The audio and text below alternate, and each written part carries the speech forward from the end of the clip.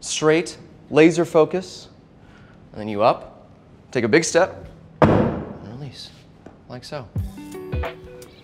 All right, your turn.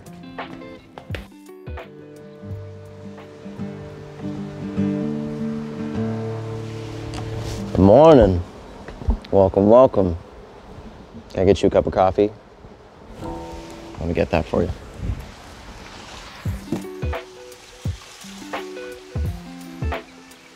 Coffee.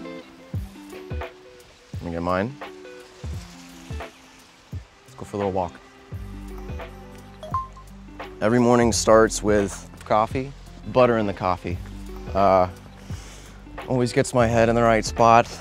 Usually put on some like nice chill music, just kind of zen my way into the day.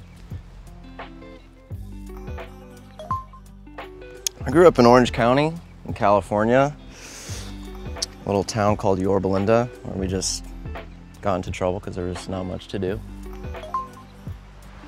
Me and my little clan were called the sewer rats when we were kids because we would lift up sewer grates and crawl into them. And we found a big mural of like all this spray paint and tag and we tagged up the walls when I was a kid, which I think was just like country and pop stars of the 2000s. Early, really young. I grew up around theater. My mom was a general manager of a theater company and I just like caught the bug at a young age. That. I mean, come on. I don't know where else you find this. Oregon's a good spot for lots of things, but I've been obsessed lately with going to this axe throwing place. You wanna go? Let's go.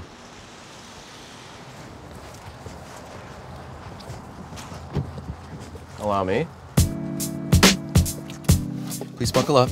Safety first.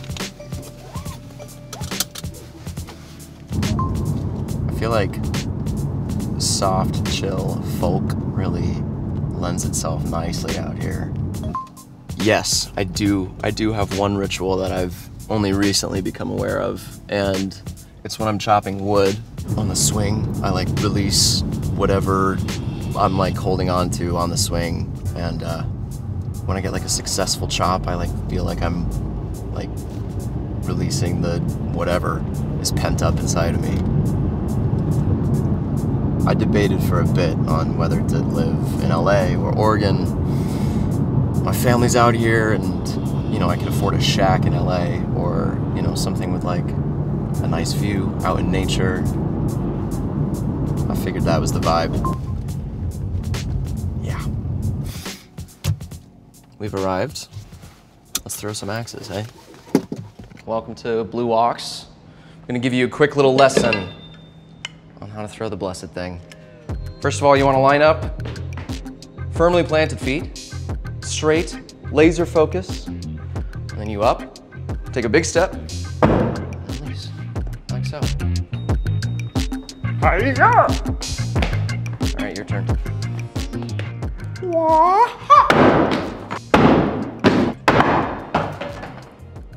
My skills are off today. You must be making me nervous. What's something surprising about me? I think a lot of people think that that was close. See that? That was close. I think a lot of people think that I'm kind of like cool and like, because of the characters I've played on TV, but I'm a frickin' goofball. Someone who's like firmly rooted in who they are. Someone that's like ambitious, has their own things going. Yeah, someone that just like owns who they are. Deal breakers. A nail biter. If you bite your nails, I'm sorry. There can only be one of us, and that's me. I'm the nail biter. We all gotta have a little bit of both of those, you know? That's how we learn and grow.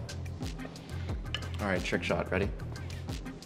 Swoop! I didn't think I was gonna get that, but it looks cool, like right away.